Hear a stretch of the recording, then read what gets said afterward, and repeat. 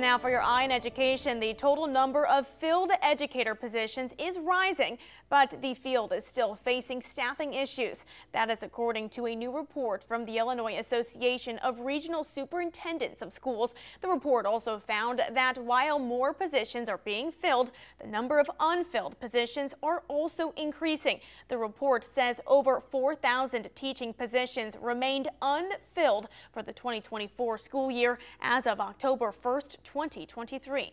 We're having more educators in the field each year, and this follows a trend of 7 years of increased educator positions in the state. The downside of that is we aren't filling those positions at the same rate as we're creating them. The report says the most common causes of educator vacancies include compensation, burnout, and increased responsibilities.